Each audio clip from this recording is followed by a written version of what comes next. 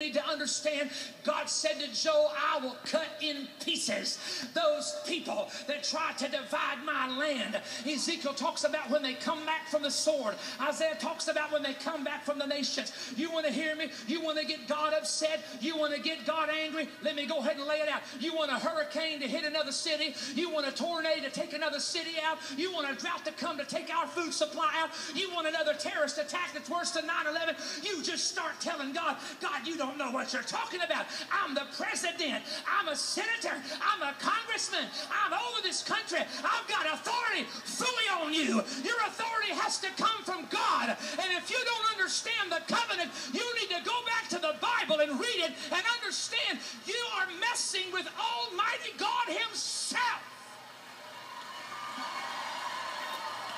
That is Perry Stone pouring it out just about as hard as he can pour it out. Now, he went on to preach for probably another 45 minutes. And here's the whole thing. He began to prophesy about why these things have been happening. The BP oil spill, which I talked about last summer. It was a judgment brought upon the nation by God. He began to talk about the tornadoes that ripped through Tuscaloosa, Alabama, and the tornado that tore Joplin, Missouri in half. Now, here's a key thing to think about. When these things happen, Tuscaloosa, Alabama is a very good city with a lot of good Christian people and great churches. And so is Joplin, Missouri. I mean, these are very, very strong Christian faith, God-fearing cities, actually. Why did they get hit and not some of the others? Well, part of it is, look at the response. At both Tuscaloosa, Alabama, and in Joplin, Missouri, the Christians, the churches, hundreds of churches, not only there but around the nation, have pitched in, jumped in, and are rebuilding both those cities by the grace and the power of God. I'm going to tell you something. Thank God. I'd rather have my brothers and sisters helping me in a time of crisis than the United States government, than FEMA. Are you serious? Do you really want FEMA helping you? Can I preach a little bit here? Perry, is that all right with you? I'm serious, folks. We are living in perilous times, the Bible says. Perilous times. Hope if you saw a towel over top the window, it's because I'm trying to hold back the sunlight that's coming in for a better reflection. Basically, what's happened is the Bible tells us in Genesis chapter 12, verses 1, 2, and 3. And let me go over there and get the Bible scripture on that right now. This is totally different for me. I'm not using my regular camera. I hope this is working all right for you.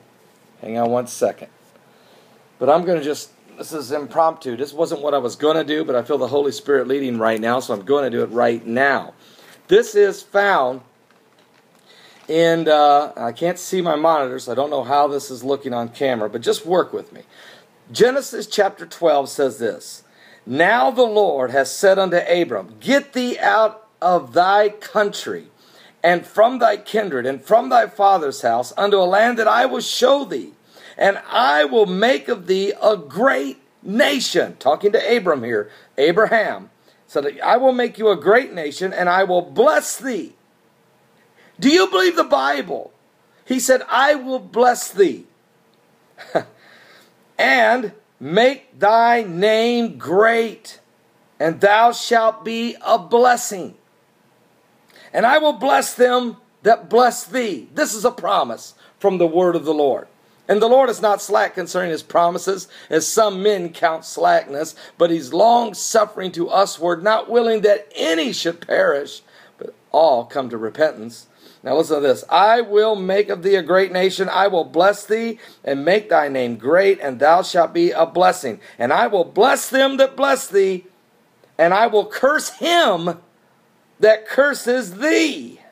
And in thee shall all families of the earth be blessed.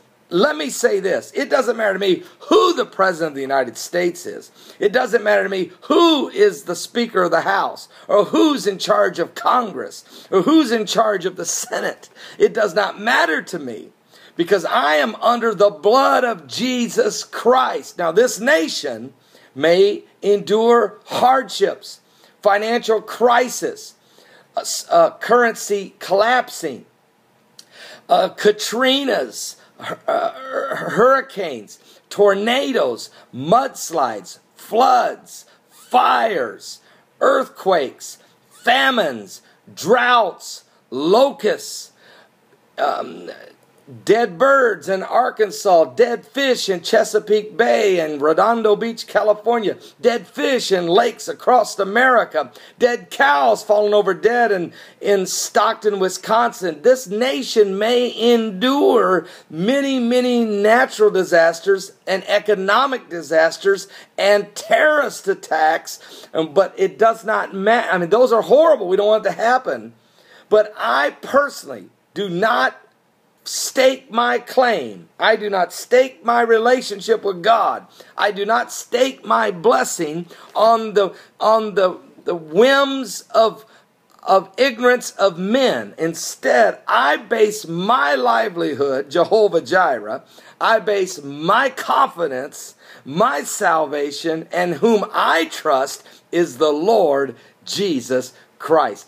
God can bless you in the middle of a famine.